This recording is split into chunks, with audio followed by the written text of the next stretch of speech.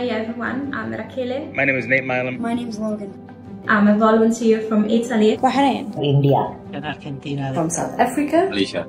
I live with 6 rare diseases, 2 of which are genetic. I was diagnosed with Loeys-Dietz syndrome type 2. I was diagnosed with a hereditary colon cancer syndrome. this disease made me 90% physically challenged. Having learning and speaking difficulties. He is living with a syndrome without a name.